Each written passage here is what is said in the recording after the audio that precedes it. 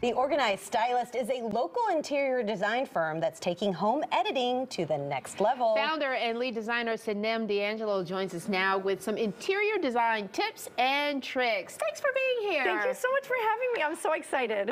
I'm excited because I can use a lot of these tips myself. And I think the biggest one is organize, organize, organize. For sure. So if we really take a step back and think about it, decluttering and organizing, really, we're cleaning, yes. right? So the more often you apply these tips and tricks that I'm going to provide you, the less of a larger job you have to do at a later time. Okay, all right, so let's get started. So your first tip is, I think, approach your decluttering projects based on priority. 100%. So I'm sure there are several projects throughout the house that you want to complete, but let's be realistic. We're not going to be able to tackle all of them at once. The decluttering and the organizing process, it's a marathon, not a sprint. Okay. So take a step back, take a picture of your spaces, and prioritize your projects. Okay, we're looking at some photos here. Oh my gosh, these are great before and after. So our clients, Denise and Andrew, you know, the heart of their home is the family room. And their boys love sports, the school supplies, the backpacks and papers. Yes. There was nowhere for that stuff to live.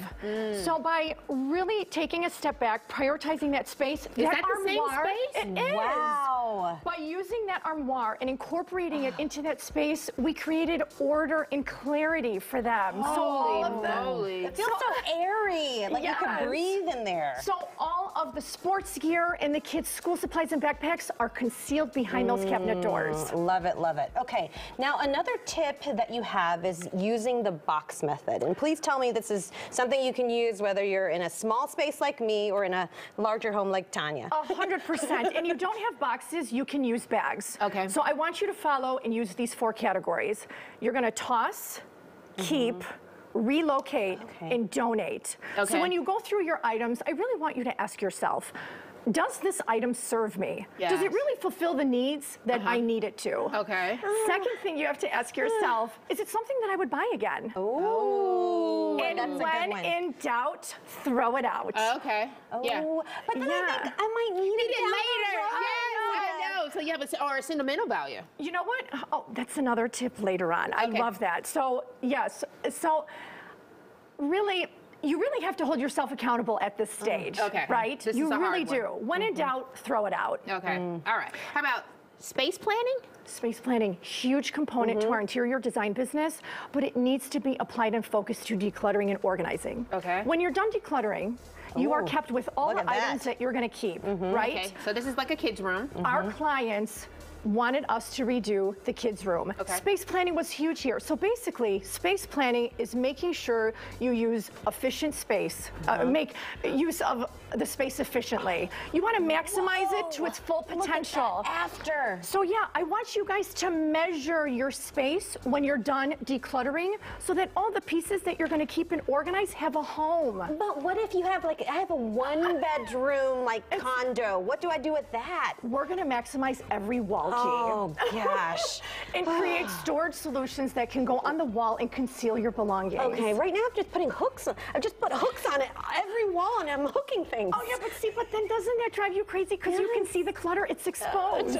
Okay, so you gotta hide it. Yeah. Yeah. All right, and not all objects are clutter, you say? Yes. They are not. There are some sentimental pieces that I'm sure hold really great value to you. Yes. So let's turn clutter into something meaningful and decorative. So a perfect example is my clients showed me these teacups that they really wanted incorporated in their living room design.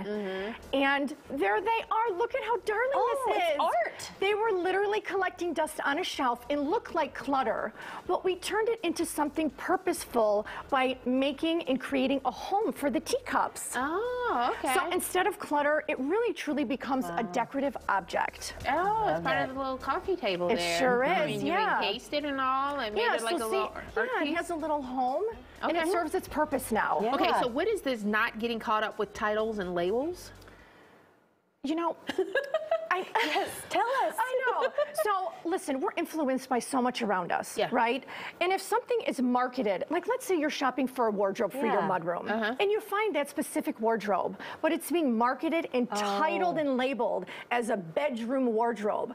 I don't want you to get stuck on that title. It's okay for you to think outside the box and put it somewhere else. Yeah, create organizing solutions that in the end really work for you. Oh, this is fantastic. Your website's up there on the screen, theorganizedstylist.com. I need some great tips Yeah, in them. I mean, fabulous. Thank you so much. I mean, I'm mind blown by Yes. the before and after picture. Oh, Yeah, thanks That's so when, much, when the ladies. real world work had happened there. Sanem, thank you so much for Thank you joining again. us. It got me thinking here. Yeah. My brain's going. The wheels are kind of like starting to spin now. I've got some I love ideas it. here. I wanted to All do right, that for thank you. you. Thank you.